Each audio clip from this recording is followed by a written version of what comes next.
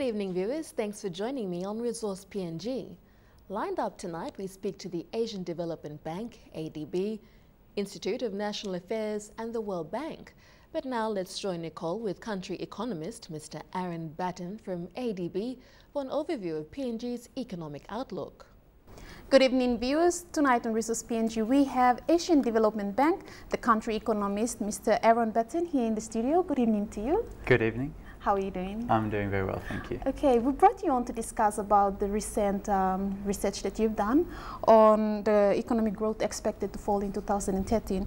What is the economic outlook for PNG over the coming years?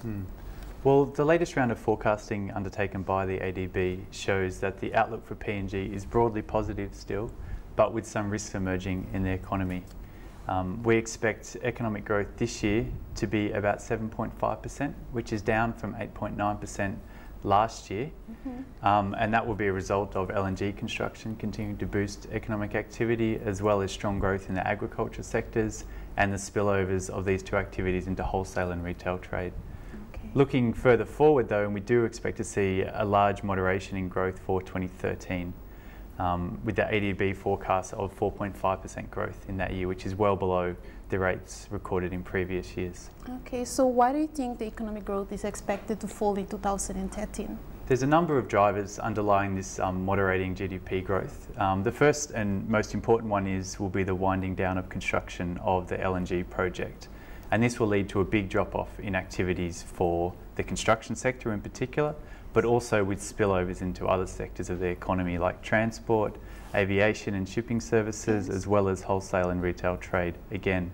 Further into the future too, we expect to see a slowing of growth in the agriculture sector, and this is largely because they will start to be negatively impacted from PNG's high exchange rate, which is reducing their international competitiveness. So what will this mean for Papua New Guinea? In the very short term, it might lead to a moderation in employment growth in 2013, but the demand for labour in the PNG economy is still very high, particularly for semi and skilled labour. Over the 2013 period, we also expect to see a moderation in price growth in inflation, which should help to protect incomes from rising prices, which reached about 10% last year. ADB's forecasts are for inflation to be 7% this year and then to further decline next year, down to 6%. We're also starting to see some significant progress in the housing market with a decline or sort of levelling off in prices for housing accommodation costs, particularly in Port Moresby and in Lae as well. So how can the government ensure that enough funding is allocated to key service deliveries, priorities like health, education and infrastructure in the country? Well, this will be one of the major consequences of the slowdown in growth, and that is an expected decline in government revenue over the next 2 to 3 years. This will be as a result of slowing growth, but also of the winding down of a number of mining and oil operations which exist in the country. And this will place increasing pressure on the government to be able to fund what is an increasing list of expenditure commitments that they've made, including free education and free health, as well as commitments made to the LNG equity stake, and one-off election costs that they face. So protecting service delivery in this environment will be difficult, but we do believe that the government, with its low levels of public debt, has the ability to borrow over the short to medium term to continue funding those priority service delivery activities. And how can the government help create more job opportunities when this happens? So one of the key features of the last, what has now been a decade of economic growth in PNG, has been sustained growth in employment creation. And this has led to a burgeoning middle class in PNG, which is having big effects on many sectors of the economy. One of the problems, however, though, is that this employment growth has tended to remain quite siloed in specific sectors of the economy, including the resources sector and in agriculture. And we haven't seen that broader income creation in other sectors of the economy. And for that reason, the private sector has not been able to absorb PNG's rapidly expanding population. And recent estimates that we've made show that less than 10% of the PNG working age population are engaged in the formal private sector. So stimulating private sector employment growth has to be a major priority for government. To do that, we highlight a number of things in our most recent report, including reducing the costs of doing business, promoting foreign investment, and also introducing competition into key sectors of the economy like power and financial services. Now, the government has recently passed the organic law on sovereign wealth fund management. What will be the impact of this and how will it benefit PNG?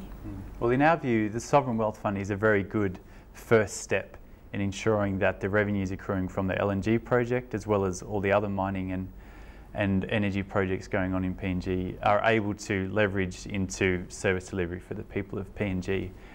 But in that frame of mind, it is a first step towards those goals. The broader goals of improving public financial management still need to be obtained for the PNG government to really be able to translate mining wealth into services for the people.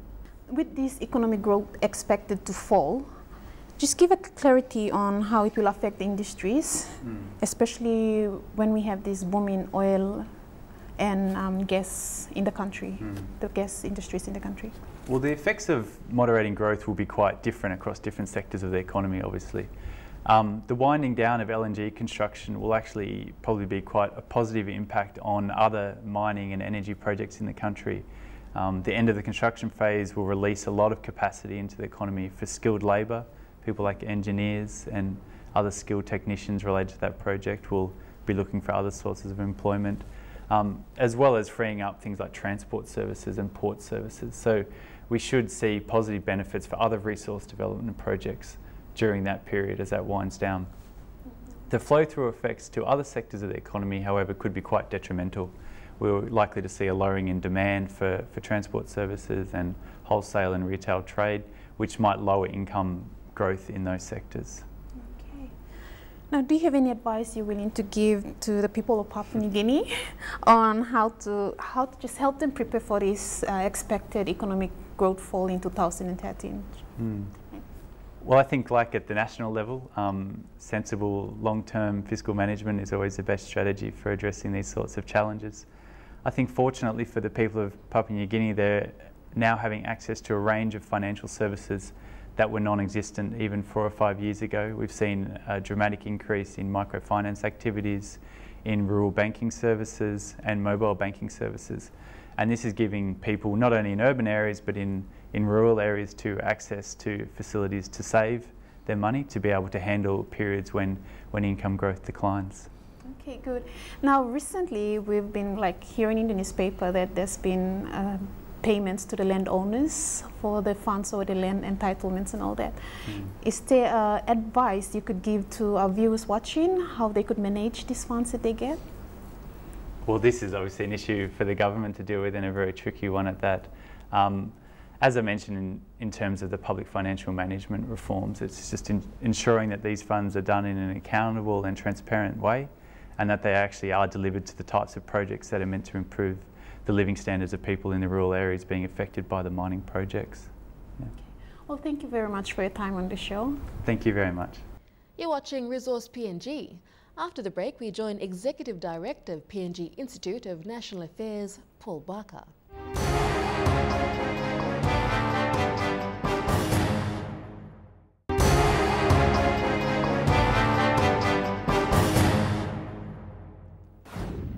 In 1988, he was appointed Special Advisor in the Prime Minister's Department, addressing particularly the economic sector and various governance issues, a post filled for 16 years until mid-2004, then becoming Technical Advisor with the European Delegation in the Solomon Islands until January 2006 to help develop and manage the major EU-funded post-conflict programs to Solomon